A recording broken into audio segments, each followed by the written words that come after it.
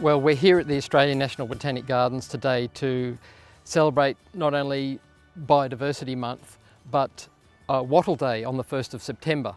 And there's really no better example of a group of plants with incredible diversity than wattles, or our acacias as we know them. There are over 1,300 species worldwide, and Australia has more than 1,000 occurring naturally here. Wattles occur right across the country. They're in virtually every ecosystem across Australia. They're so diverse. They occur in various forms, from small delicate shrubs through to forest trees up to 50 metres tall. So I think the special thing about wattles is their incredible diversity.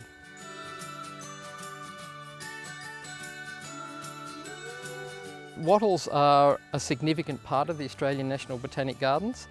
Not only do we have over 400 species in our collection and on display here for people to come and enjoy, which means that there's virtually one in flower every day of the year here at the gardens. But aside from that, we also use our collection for research, for conservation, and as a backup for particularly threatened species in the wild that are at risk.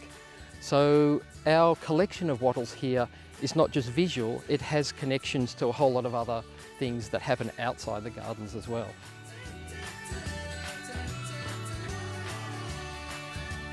Wattles are often the dominant group of plants in a range of different ecological communities, and they provide lots of habitat and are often the main structure in those systems.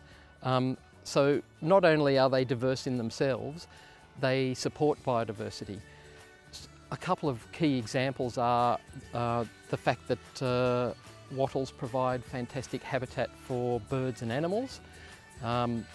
Just here the other day was a whole flock of black cockatoos happily foraging on the grubs within the wattles, and that's a classic example.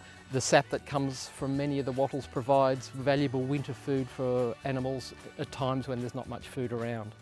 So it's that connection with the ecology and our biodiversity that makes them special.